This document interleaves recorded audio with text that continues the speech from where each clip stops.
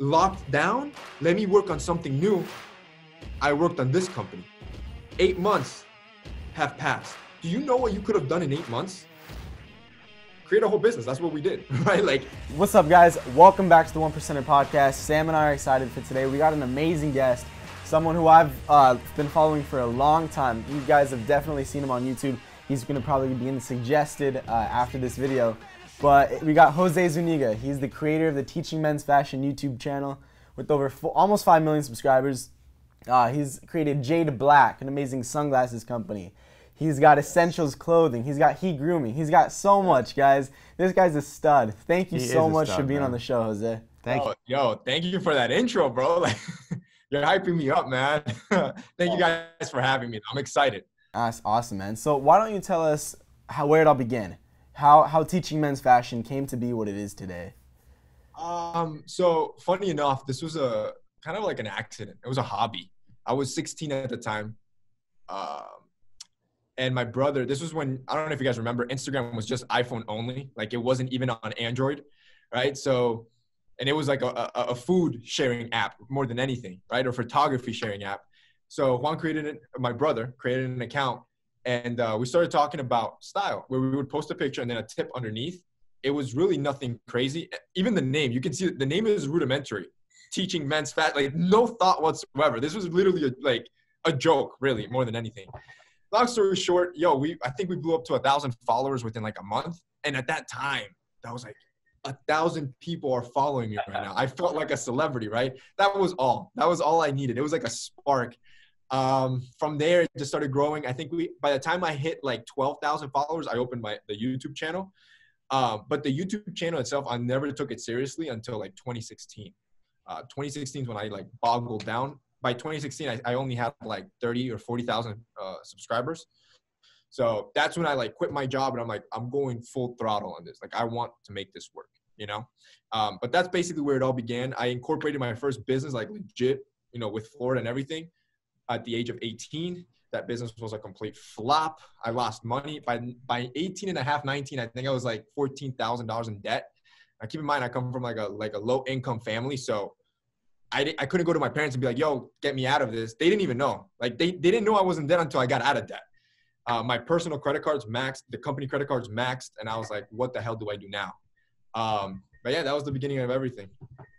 How'd you get out of that? Like, where did that growth come from? So basically, now we're going into around 2015 era. It was really, that was probably like the lowest point of my life, just because when you're an 18-year-old, you're supposed to do 18-year-old stuff, right? Supposed to. In other words, I should have been hanging out with my friends. I should have just gone to college. I was going to college. I got my degree in finance, so I did that too. So at that point, the lowest point, I remember when I was just so in debt, I couldn't go out on dates. I couldn't do anything. Like, I just didn't have money, and I couldn't tell my parents anything. They just wouldn't know what to do. I just remember, like, I'm a Christian. I believe in God. I remember one night I was broken. I was just like, why am I doing this to myself? This makes no sense. Why did I go down this path? Why can't I just be a regular college student, go to school, get good grades, get a good job, and be peaceful, right? I don't know what happened that night. I was really trying to quit that night. And that night, I remember I think it was September 2015, around that area. And it's crazy how I remember this so specifically, because I just remember like feeling like inside of me, like, one more time. Just try one more time, right? And I always say that was God that pushed me, right? Gave me that confidence to keep going, because I really just wanted to give it up. Like, why am I wasting my time? I remember every time somebody asked me, like, yo, how's your company doing? Or how's it going? Like, with this fake ass smile, I'd be like, oh, it's going good. But inside, I'm like, I'm a failure, like fat L. And then when people would ask me, like, why are you doing that? Why are you wasting your time doing all that, right? I'm not making revenue. I'm wasting time. I just felt like a flop, right? I just, like I said, during that night, that I was really just like done. I was about to quit. I just felt inside of me, try one more time. And that's when, this is around the September, October time. And I remember I started like, all right, I'm going to take this seriously, especially the YouTube side. I'm like, I'm going to push. And I just started working more and more and more. And I started trying to realize, how can I monetize this? How can I actually make money off of this somehow, right? By, I think it was November, I had closed my first deal. It was like $1,000 or less, like $700, right? Up until that point, I hadn't made any money. I was just broke. I was losing money. That's all I was doing. And no, that's all the confidence I needed, that by December, I put in my resignation, my 2 weeks notice. And I used to be a copy boy. And I was like, you know what? I'm quitting. And January 1st of 2016, I'm like, I'm going full throttle on this. By the first month, I had racked in about $6,000. By the second month, I was out of debt. And by April 2016, I had rented my first office. I was just like on cloud nine. By the end of that year of 2016, my goal was to make 100K that year. I was 19 at the time or 20 at the time. I racked in almost 350K that year. Nice. Yeah, dude. And again, like I always take that back to God though. Like I feel like it was this close of me just being like, this is pointless. I'm wasting my time. It's been 2-3 years of nothing other than stress, time wasted, and money wasted. You know what I mean? Yeah. And I say this a lot in my videos that a lot of times, and I mean, Sam clearly works out. The man's jacked. So he knows what I'm about to say, but like I relate it to the gym a lot. I like going to the gym. And there's some times where you're working out and whatever it is, let's say you're doing curls or you're running, whatever it is, it gets to a point that your body starts getting uncomfortable. And in your head, you start getting this voice. I get it at least. And it's like, stop. You're uncomfortable. Nobody's looking. You're not competing against anybody. Why do you keep pushing yourself? But then like deep, even deeper than that, I have a voice that says, one more time, one more time, one more time. And before you know it, you look up and like, damn, I did a lot. Like I completed a lot in this workout. I feel business is the same way, right? Where a lot of times you feel like you're hitting this wall, right? Like, why are you doing this to yourself? It's uncomfortable. Like I've said this to myself today, right? I'm like, yo, you know what? I stress, just so you guys know, I wake up at 4 a.m. I go to sleep at 10. I'm on a 6-hour sleep schedule just so I can get 18 hours of work plus family time, right? And sometimes I tell my wife this sometimes. I'm like, you know, I could be a regular ass entrepreneur, make about an easy $1 million a year and work 3 days out of the week. Comfortable. I know I could do that physically, right? I can't. Like I cannot backtrack. Even though I know it's possible and it would give me peace of mind, I know that if I'm at that stage, I won't have peace of mind, right? Like I'll get antsy. Like I need to do more, you know? But yeah. Kind of went on a tangent. No, I totally can relate. You know, I have the same schedule. I wake up 4 a.m. till 10. I can do the same thing. But we always want to push. We always want to go to the next level. And you're a family man. So I love the fact that you said in that 18 hours you have family time. Oh, and that's why. So maybe you'll know because you watch my videos a lot. I used to say that I used to wake up at 5. There's just single days. I would wake up at 5:30, and I thought that was impressive at the time. I was like, nobody's outworking me, right? 5:30, go to sleep. I had a schedule 9-10 latest, right? Then obviously I had a wife, then I have a kid, and now they're my motivation, right? That's who I want to spend my time with. But my drive is entrepreneurship, right? My drive is growing businesses. I think to live a happy life, you need to have a balance of both. So what I did is, you know what? I'm waking up earlier. I'm getting in earlier, getting more work done earlier. That way, now I try to leave the office by, let's say, 4 or 5, right? I'll work from 4 to 5, come home, and now I can spend time with my wife and my kid. And the great thing with the wife that I chose, right, that I think the partner that you choose is so crucial to your success if you decide to get married. So crucial. She needs to have the vision that you have. My girl is hungry. While I'm working, she's studying for her MCAT. So it's like this mutual motivation, right? Which couldn't have been any better. I couldn't have positioned it any better. Again, blessing, Yeah, that's one thing I've really admired you because I'm in that stage. I'm 20 and I have a girlfriend and I have those conflicting things, and I'm like, dude, like, is this a relationship that can sustain long term in times of, hey, I got to push through to build whatever it is at the moment.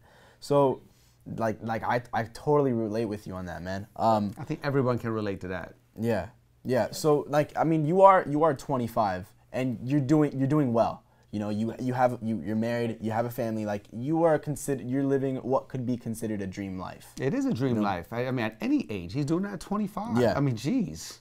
I mean, at 70, it's a dream life. That's what I'm saying. Honestly, man. Honestly. So like, do you do you ever have, like you were saying, you could stop, you know, you could work those 3 days a week. Yeah.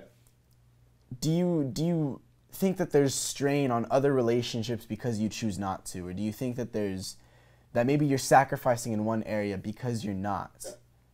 Yeah. And I get that, right? Thankfully, I've built a business where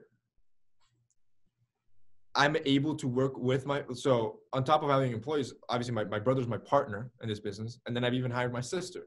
So I see them every day. I try to set up my life in a way where I get to have my family close still. Well, I'll give you a great example. We're building a massive office in New York, right? Big project. It's the most expensive thing I've spent money on right now, right? It's being built out. Projection should be January. This is amid COVID, by the way, right? I'm literally moving my entire family over there. Like my mom, my dad, and obviously employees go too, because I want to have them close, right? But I also don't want to stop. Yeah. There's always solutions. You know what I mean? There's always ways around it. And I think a lot of times it's an excuse. If both of those things are my priority is my family and then my business, I'll make sure I make time for both. I'll wake up earlier if I have to. I'll work harder to make more to make sure I can keep them close if I have to. You know what I mean? Yeah. There's always a way, but yes, it definitely does leave a strain, right? Like sometimes, let's say there's a family event, I'll be off to the corner on my computer or on my phone because I'm working, right? But my family's used to it at this point because they know that that's how I am, but I'm still trying to spend time with them. You know what I mean? Yeah. How was that? I'm curious in more the building phase, because right now they've seen the fruits of your labor and they believe in you. How was it like when you really didn't have any results and you didn't really have a track record of success? Hard. It was harder, man. Yeah. Because not everybody has the vision. You know what I mean? And it's understandable. That's fine. It should be that way, right? Imagine everybody was a psycho. You could go broke real easy. And you got to keep in mind that everything that I know where I'm at right now is because of my parents, especially my dad, right? My dad was, I've always said everybody has certain traits can be a good thing or a bad thing, right? I have a trait where I'm very persistent. That trait could be a good thing or a bad thing. If I would have gone down the wrong path with my hard head, I would have just been ramming myself into a wall nonstop. But because my dad was just such a great leader, right? Directed me down the right path, my persistence is working. My persistence is building businesses, not getting drunk or being the best party boy out there, right? That could have been my persistence, right? And I would have just rammed it, and I probably would have been the best at it, or at least one of the best at it. But thankfully, it went another direction, right? My dad taught me hard work.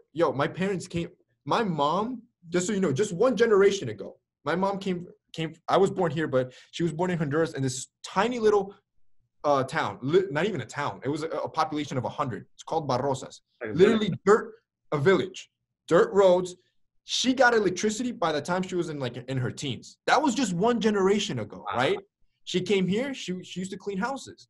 My dad was a little better off. He lived in the city, but still, Honduras is one of the poorest countries in the world, right? And came here making $4 an hour. Now, this man worked, not speaking English, just work. No degree, work. Within his landscaping firm, he's one of the highest, he's making 6 figures in a landscaping firm. This is an immigrant, right? This is now, right? This wasn't through when I was growing up. It was different, but he worked his way there. I saw that. You know what I mean? So that shaped me. However, they also came from a point of view, which I know it's very standard, that the only way to make money or to be successful is a doctor or lawyer. Oh yeah, we know. So, exactly. So my brother, since he's 7 years older than me, he actually went through law school. He hated it. He paid for it, right? Expensive. No ROI whatsoever, right? That's because in their mentality, the world that they lived in, that was the only way to make it out. And I understand it completely, right? That's why I said completely fine. So when I told them this was my vision, I remember one time I told my mom, I'm like, if I ever make $70K a year, I'm quitting school. I was in school for finance. And she said, well, I pray you never make $70K. She literally said that. I pray you never make $70K a year, because she wanted me to finish school. So I ended up finishing school for my mom. But the year that I made $350, I was third year. I think I was 3 years into my degree. And I only finished it just so my mom could be happy. You know what I mean? Because I did not need the degree. You know what I mean? Yeah. I'm kind of in that boat right now. I'm going into my 3rd year. Make your parents happy, bro. Yeah. You only got it for so long. Okay. All right. I'll take the advice, man. I But got my doctor from my mom. yeah. So Yeah, I mean, and I'm sure it made her happy. Oh, You God. know? Yeah. So what else? What else matters? You know, all the dollar bills in your bank account won't matter. Making your parents happy, make sure they're good. You know. I love it, man. I love it. Now, I want to talk to you about your YouTube growth. You know, do you think when you started, I mean, obviously it is a different time, but how can new creators and new people coming up get relevant with such a saturated market? It's always been saturated. I heard this once before. I don't know where I heard this from. I'm going to paraphrase, but for people that always talk about oversaturation of markets, they're like, go walk down a bread aisle and tell me how many brands you see there. Go walk down a water aisle. Tell me how many brands you see there. Just Water just came out 2 years ago. Water bottles, okay? It's a $200 million company, right? You can always bring in market share. So when it comes to being a YouTuber, it's no different, right? One, you got to work. You got to work, bro. So when I grew that channel, especially in the men's style niche, this was in 2016, I was one of the first YouTubers that I was putting out a video every single day. Monday through Sunday, went up a video. And then I made it a mission for myself to get every single video sponsored. I'm like, if I'm going to work, I'm going to get paid for it, right? Because again, if you watch a show, there's TV ads. If you hear a podcast, there's ads. If you listen to Spotify or Pandora or watch Hulu, there's ads. YouTubers should be paid in the same format, right? I don't think, and again, I had that mentality in 2016. Everybody criticized me like, oh my God, you're a sellout, yada, yada, yada. But it's like, I'm a sellout. I'm putting in work. Yeah. I can't live for free, you know? And what ends up happening is that motivates you, right? So because I'm getting paid every single day, now I can wake up and do it again because I can put food on the table and do it again. So I didn't burn out like a lot of YouTubers burn out, right? Because they're essentially working for free. You know what I mean? Yes, they get ad revenue, but unless you're getting hundreds of millions of views, it's not sustainable. And or if you're cursing or not family friendly, you're demonetized, right? You're at the mercy of YouTube at this point, right? So they burned out. It happens all the time. It's been 4 years. I have not burned out. I'm still putting up, I think this week, 6 videos went up on my English channel. I have a Spanish channel that I put 5 to 6 videos up. I have a vlog channel, which you watch. I put 2 videos up. Now I actually multiplied it. I'm doing 14 a week. You know what I mean? Work. Like there's no shortcut around this. You know what I mean? I want to do one video and just like, go viral and make it. There you go. People want a lottery ticket. That's what people want. People want to be Charlie D'Amelio. Charlie D'Amelio is amazing. That's a 1 in a million. I'm not going to hold my breath to try to be Charlie D'Amelio. You know what I mean? I'm curious, man, what does your creation process look like? Like, how do you stay so creative after putting thousands of videos out? That's the, believe it, out of everything, that's the hardest part. That is, and people don't see it, right? Like I can, on a single day, I'll shoot 14 videos back to back. I've done it before. I'll literally just change video number 2, change. By the time I'm done, I'm drained. Yeah. But if I got the content, I'll put in the work. The hardest part is looking at a screen and jogging your mind. What do I create next? Yeah. But it's like business, right? Like it's the same thing with business. Like where do I take this business next? Except I'm doing it every week, 10 times a week. That same question over and over and over again. It's hard. It's hard.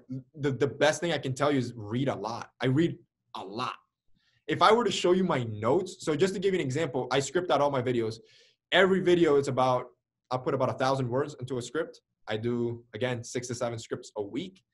And I've been doing this for 4 years. I could have probably written 5 Harry Potter novels by this point, right? A lot of work. It's hard. It's just people want a shortcut. There's no shortcut. At this point, It's a business that you treat like a business. It's not a hobby. That's the difference. it's a business, you know? And like, at this point, if I knew a shortcut, I'd be a billionaire. I kid you not. There's no shortcut, right? The best thing you can do, if you wanted a shortcut, I'm going to give you one. Look at big creators. Look at big creators. Look at your Charlie. Look at your Logan. Look at your whatever, right? Whoever you want to, and study what they do, right? Like, right? This is how long their videos are. This is how much they post. This is how he entertains me throughout the video. Break it down repeat the process. That would be the best shortcut, and it still requires a lot of work. You're not going to be one and done. It's just to give you a guideline. Yeah, you know? For sure. Study the best. Exactly. Your channel's evolved a lot. You know, I think up until maybe a year and a half ago, you were only in the studio, and it was just now you've been doing more of lifestyle stuff. Now you've been talking. Why has that change come about? What we were talking about, right? Like two things in business. It's the same thing too, right? Like you gotta be ahead of trends. You can't stay stagnant. You gotta evolve.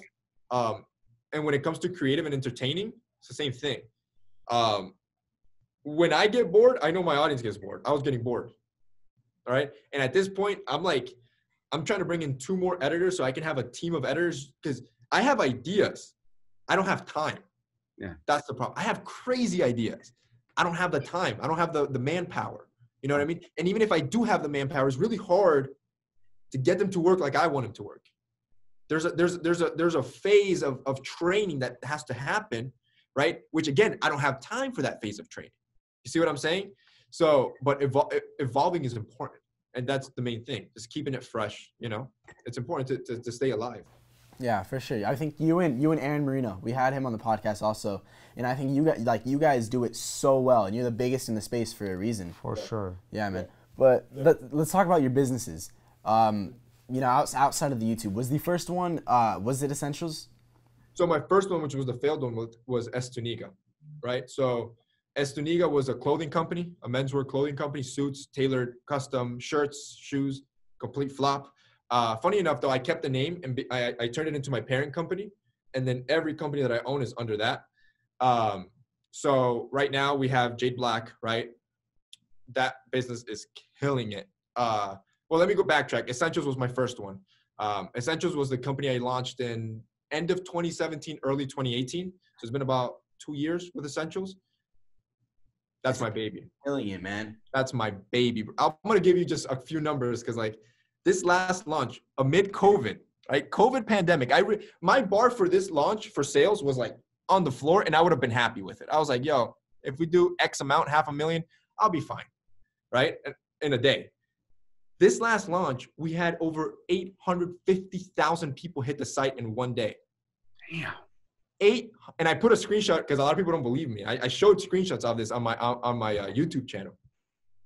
During COVID, the amount of sales we did, this was supposed to be a small launch because I knew, you know, incredible. And that is my baby. We got a launch coming up right now, the 29th. We've redesigned everything, upgraded quality, and like the amount of money I spent just on R&D for the fabrics was crazy. This is going to be massive. This is our largest launch that we've done right now, inventory-wise, right? And projecting with the amount of marketing dollars we're going to spend, hopefully we'll hit about $1 million, $1.5 million in about 2 days, 2-3 days of traffic into the site, which is a crap load of sales. That company is interesting because, so again, I'll give you an example just to put into perspective. By our 5th launch, so right now we're in launch number 10, I believe. By our 5th launch, that was the first time that we broke $1 million in a day. So within 1 day, we generated $1 million in sales. The logistics of fulfilling $1 million worth of orders, because again, customers don't care if I got 10, 20, 100 million. All they care is that they want their product tomorrow, right? The logistics of fulfilling that like this, incredible. And it's taken us about 7 launches to now we're rocking and rolling, right? We'll get a crap load of orders and we'll get them out in about 2-3 days, which is impressive as a team. Like we'll just hire a bunch of temporary employees, get them ordered all at once. And bro, like we're a well-oiled machine at this point. That's my baby. I love that company. And, you know, I'm going to keep pushing that one. That's the one company I probably will never sell just because it means something to me, right? That was the one company that it was kind of like redemption for Zuniga. Then we started Jade Black. That one we started, it's been about a year and a half. Within 1 year, we turned it into a 7-figure company. Right now it's blowing up, mainly because I wanted a company that was a smaller product, easier to ship, less inventory size, and was unisex. I wanted to sell to women. I was too bottlenecked only selling to men. And by the way, Essentials will turn into a women's line by next year. But Jade Black, we are 45% of our customer base is women, which is amazing, right? Because I want to detach from my brand. I don't want it to be Jade Black, Jose's brand. I want it to be Jade Black. I don't want it to be Essentials, Jose's brand. I want it to be Essentials. I want it to live without me, right? I want it to be a living, breathing organization without me. So Jade Black is on a faster track to that, mainly because we have a women's department. Killing it. We just launched prescription lenses, which is a whole other logistical mess, which I had no idea what I was getting into until we launched it. But again, amazing in sales, so it's worth the time. So we have heat grooming. That one's been a little bit of a pause, mainly because our factories are all backed up with COVID, but hopefully we'll bring that back. We have our fragrance line. Again, COVID backed us up on that one. I'm part owner of Manscaped. That one's just slaughtering it. I take no responsibility in that. The team there is just amazing. I got equity in the company. And then right now, which next month, I'm launching what I believe will be my biggest company yet. So this one, I haven't told not even my audience knows about this, right? And I can't even say it here, but I've always wanted a tech company. And I've always, I'm taking this almost as a test of me. Like, how good am I at building a business without my brand, right? Because it's not that it's easy to build a business, but once you have a brand, it's obviously easier to spark sales, grab that money, turn it into marketing, right? Obviously. I'm not going to promote this brand at all. I'm not even going to put my name behind this brand. I've already funded it. It's already developed. We spent a crap load on developers. It's a tech company that I believe is making a solution. And I believe it'll be my first $100 million company. I think the solution is that good. Wow. If it is, I'll tell you what. I'll contact you guys again. I'm like, I was right. If it's not, I'm going to just stay quiet. I'll be like, it never happened. Okay. No, we want to learn about the failures too, though. Yeah. We want to know about it. I'll tell you. Just like I told you at Zuniga, I'll tell you about these failures. Yeah, the only reason I'm not saying it, honestly, though, is because I don't want to use my brand behind it. I don't want to use my brand to spark any sales. I want to run it by itself, start from the ground up. Yeah. Because I believe the solution is that good to the problem. Okay. You know? So once it comes out, how can we find out about it? I'm curious, actually. You can't. You can't. You gotta give it a few months. Because right now, what we're gonna drop is the beta phase in August, where we're gonna bring in about 2,000 users to use the app and see how it functions and if it facilitates their life. But again, it's something that almost everybody will use, both men and women. Everybody uses it on a daily basis, and it's something that I believe nobody has done yet. Like, there's other services for this, but not the way we're doing it. I believe it's more effective and efficient and better. It's going to yield better results. You said it yourself, man. You have created a solution to a problem that nobody else has done, and that's worth the 100 million. I always say, you create a solution to problems. That's how you make money. So I have I call it my little black book, where every time I have an idea, I write it down that I think is going to make me money. I wrote this idea down last year, believe it or not. And I just got time because of COVID and everything slowed down a little bit. I had time to actually develop this right now. And I was like, this is the time to do so, But yeah, that's my little black book. And the way I see it is like, hopefully my goal is that I've said this in my videos before. So everything I'm saying here, if you guys watch if you watch my videos, you probably have heard it. Like, I believe your goal should be crazy, ridiculous, stupid. And when I say that, most people don't understand what I mean. But like, I believe your goal is like my goal. I want to make $1 billion, right? I want to generate that. Will I make it? I have no idea, right? I got a while to go, a long while to go, right? But the reason why I think they should be so massive is because it's like fuel. And kind of like what I was talking about the gym, right? The way I see goals is like a North Star, or think of it like the tip of a mountain, right? Think of Mount Everest, a mile up. You're sitting at the bottom and you're like, that's impossible. Making $1 billion to me right now, impossible, right? Crazy. It's ridiculous. But kind of like the gym, if you just put your head down and listen to that voice all the way in the back, one more step, one more step, one more step. Before you know it, you look up and you're like, all right, still impossible, but I'm a little bit closer. Head down, one more step, one more step. And just keep listening to that voice in the back. You know what I mean? That's why I believe, and it doesn't matter where you are, whether you want to be the best missionary out there, the best teacher out, make your goal ridiculously high. And then every day you put your head down and work. One more step, one more step. You'd be surprised at how far you can get. And in my own life, I've seen it. And it's like, it's incredible. And this is why journaling is important, because I journal a lot. And especially when I still have my entry from that day when I felt like I wanted to quit.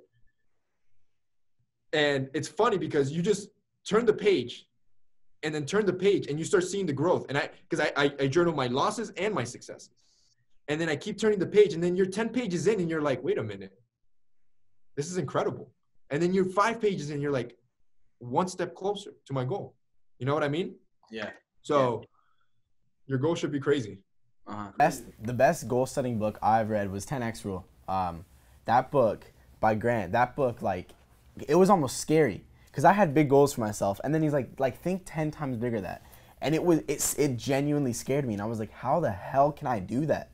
But I think it brings in a little bit of that fear and a little bit of that anxiety, but it brings just so much fuel and just so much like hunger, and that it makes your target bigger, or it makes you want to push harder. Think about it. If he set a goal for 100 million, he probably hit it now. But let's just say 100 million, and he hit it. Okay, cool. But if he set a goal for $1 billion, and let's just say he did 800.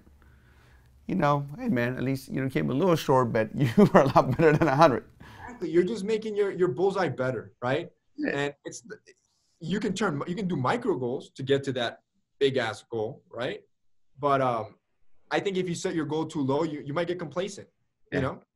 You're comfortable. Yeah, I get you. Now, like with your brand, man, you could start a ton of companies. You could do wallets, you could do backpacks, you could do everything. What keeps you focused on the things that you do, and why do you say no to certain things? I think you got to be great with what you have. It's very easy to overwhelm your plate, right? You don't want to be mediocre on a bunch of things. You want to be great in a few things, right? Believe it or not, we do get a lot of brands that reach out with fully developed brands. Like, just here you go. Just become the face. Here's certain X amount of equity.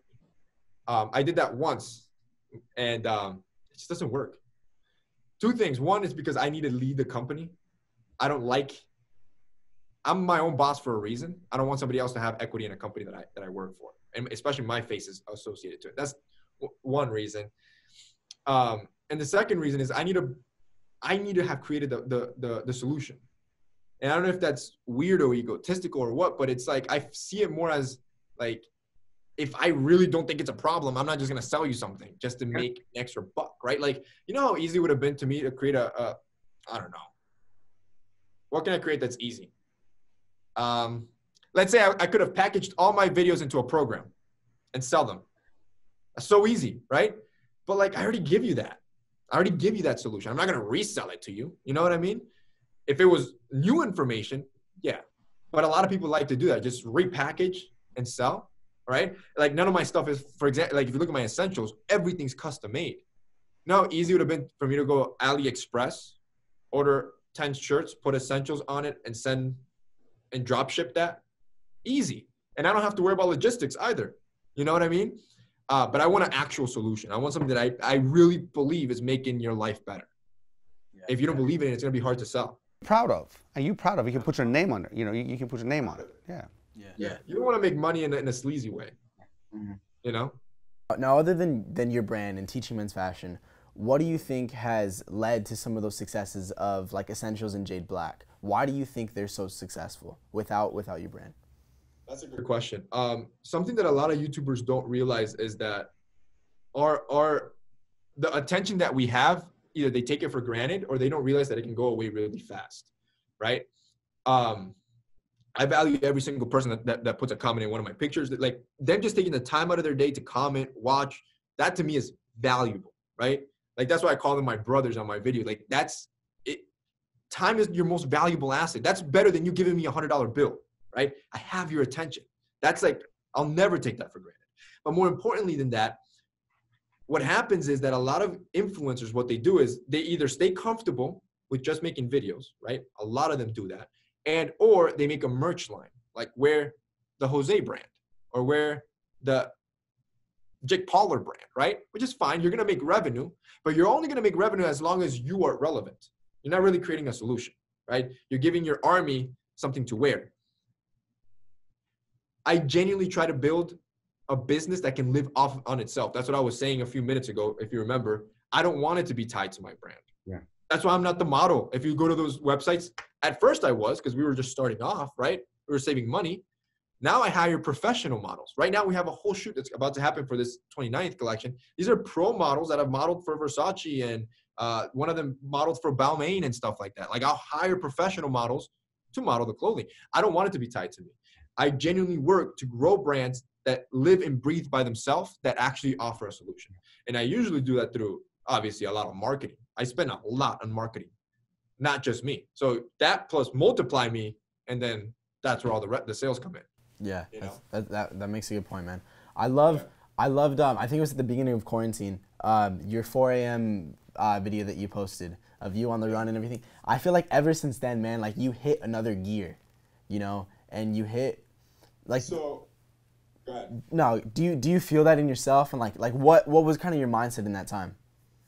Yeah, no, it's fun. Like, man, you are so observant. This guy's good at interviewing. Yeah, he is. You're what really a beast. I laughed because I legit, again, I talk to my wife about everything, right? Again, important in your partner.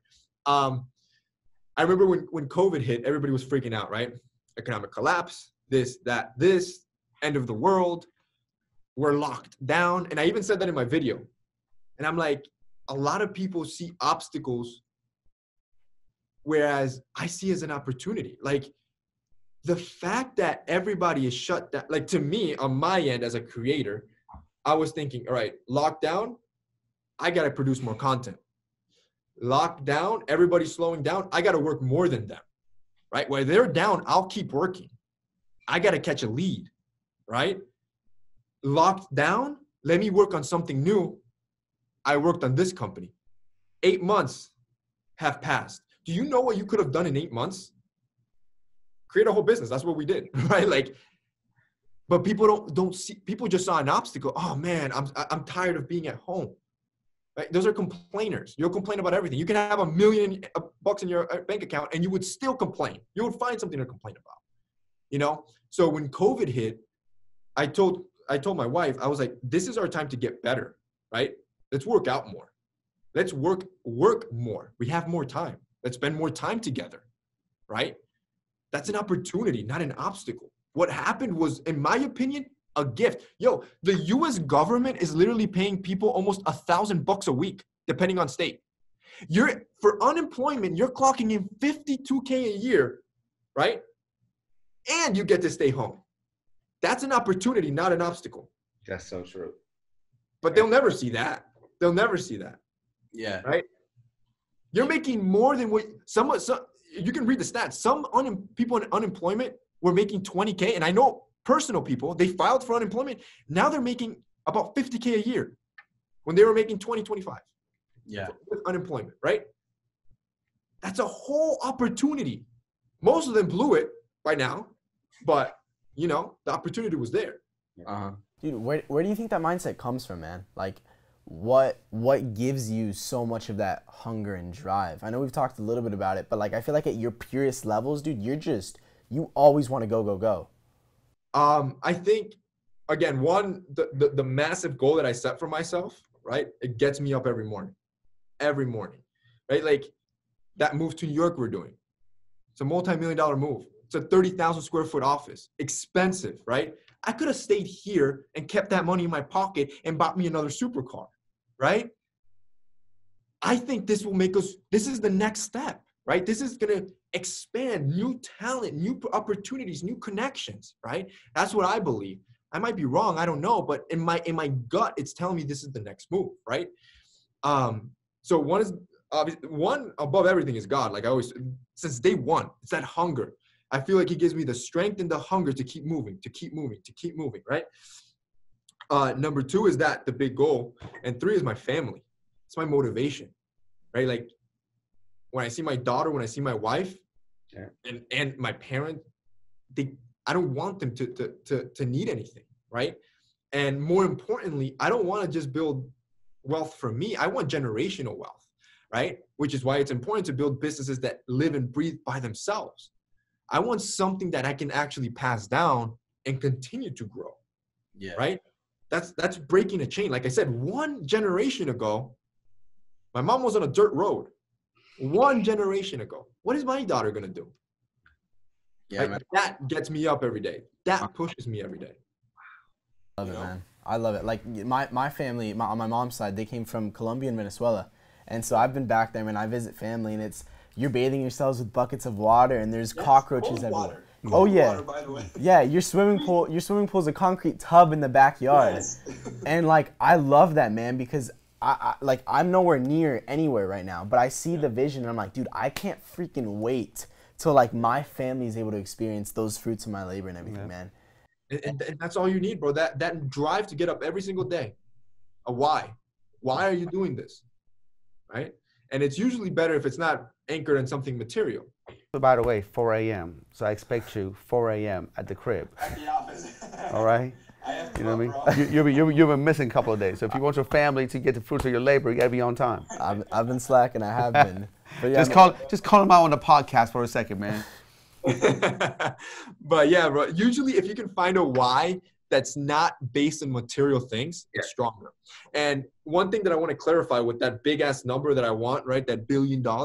And I'm sure, Sam, like you could probably relate to this, where in my opinion, I genuinely believe that anything over $100,000 is not necessary. I could live a happy, great life at $100K a year. I do not need anything over $100K. Now, it's not because I am greedy that I want more, right? It's that drive that I have inside to build more. And I see entrepreneurship almost like a game, right? So 100K was level 1. Level 2 was $1 million. Level 3 was 10 million. Level 4 is now 100 million, right? So what you do in each level needs to, again, evolve. What I did to get 100 grand is not going to get me $1 million. What I did to get me $1 million will not make me 100 million. The reason why I want $1 billion is because I'm curious to know what I'm going to have to do and who I'm going to have to become to unlock that level. Yeah. You know what I mean? Yeah. That's a great, like, and I like to clarify that because a lot of people are like, man, you're so greedy. Like, why do you need all that money? Like, I don't. I really don't. But you create jobs, you create opportunities, you create things like that. It's not about that. I just did a post about that today. AOC, said that working class doesn't need billionaires. Billionaires need the working class. I'm like, that's a bunch of bullshit. Who are we going to work for? Who are we going to work for? You know what I can't stand when people say like, oh, Jeff Bezos doesn't deserve. No, that man deserves $300 billion. He's made all our lives easier. Yo, I buy something, it's there the next day. That's worth money, right? Like, he worked for what he has. I can't stand when people say that because I know what it's like to build. I can't imagine the work he had to put in to get where he's at, right? It must have been exponential. Yes. He deserves every penny. And he said it in an interview once.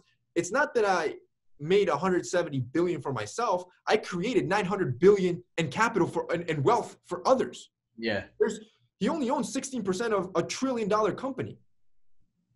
That's So crazy. it's like what you said. He created all this wealth. Nobody sees that part. Of course, he's worth more. It's easy to sit down on your couch and bitch about somebody who went and worked hard and they see the final chapter. They didn't see the first 20 chapter of everything that he has done, all the failures and all the trials and tribulations. So it's easy to say that. Yeah, and that's the thing. It's easy to point your finger when he's on top. You know? Exactly. Yeah. Now, Jose, what do you do, man, for personal development? How are you developing yourself and sharpening your skills to get you to that billion or to get you to that 100 million right now? Couple things, a lot of reading. Like I said, like that's the best way to stimulate your mind to new ideas. Like, it's so easy to cap out. Like, your mind's limited to your experiences. But every time you read, and when I say reading, it doesn't necessarily need to be a hardcover book. You can read an article. You could read a study, right? There's so many ways you could read a blog post, or you could listen to a podcast. You could, something so simple, like even listening to Joe Rogan. Let's make it simple for people that are younger, right? Let's say you don't want to read. Joe Rogan has so many interesting characters and people on his podcast, right? That you can learn something new every time you listen to that. Yeah. Now you have more experience. You have a little bit more experience, right? Where you might find a problem that you can create a solution to. Or it might give you creativity to spark something new. So just a lot of content, just content in general, content that edifies, right? Not bikini girls on Instagram, like, content that actually gives you value. Yeah. The gym. working out every day builds you up, right? Weights break you down. So in my schedule, believe it or not, I work out twice a day. I work out once in the morning with my wife, and at home, it's usually like a cardio. We have like, you know, like the skier, the assault bike, we have all that stuff. So it's a crazy cardio workout. And then at night I do weights. Every night I go home, and when I lay down in bed, I just like the sigh that I give, because I'm so much, like, I'm in pain, right? Like, I'm sore. That breaks you down, right? It makes you a little bit stronger. And then the next time, instead of lifting 100 pounds, you lifted 105 pounds, right? That personal development you see, right? God, obviously, I always put God number one. Just prayer, and he always pushes me, you know? But I think those to me are the biggest ways to develop yourself, you know, to find new experiences, new ideas, new creativity. You need to expose yourself. And if you want a better way, and maybe you have the funds for it, travel, right? Like, see new cultures, etc. I don't have the time for that, but if you do, go for it. You know? Yeah.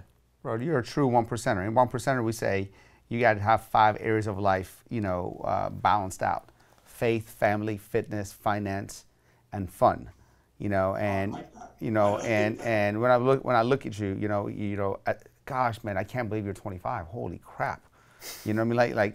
Like, you know, a billionaire might be a small goal for you. I know that you're seeing. I know you're seeing, like, wow, I mean, that's unreachable. But at 25, man, I'm almost twice your age. So so I think that goal is for you to lose. So you know, we look forward to seeing you on the sideline and watching you grow, man. It's so awesome. Yeah, I appreciate your time, man. Like, I know our audience is gonna get a ton of value from My this. God, Man. I did. Yeah, for sure. Thank you guys for having me, bro. This is an honor. Yeah. 1%er, bro. Like, Absolutely, man. You fit the brand completely. Completely. Thank you guys. Thank you. Yeah, so guys, Check him out at Teaching Men's Fashion on YouTube. You can find all this stuff from there. He's going to be in the suggested box right here, I guarantee you. So, guys, go check him out, and we'll see you next time. Hey, appreciate you guys. Thank you for having me. Hey guys, if you liked today's episode, do me a huge favor. Go and leave a comment below, subscribe to the channel, leave me a review, and tag a few friends that you think can benefit from what we shared today. Really appreciate it. God bless.